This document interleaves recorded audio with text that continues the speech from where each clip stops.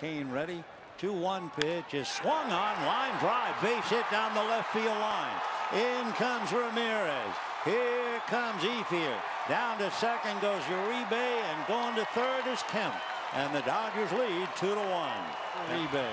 Kane deals line drive into left field. Here comes Gillespie. Can't make the play, and it rolls all the way to the wall. 2 runs will score.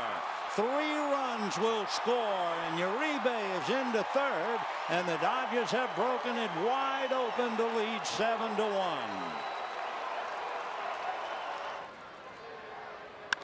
And a high fly ball into deep left center. Back goes Gillespie, away back. Whoa, what a night for Juan Uribe. He has 7 runs batted in, and the Dodgers lead 10-1.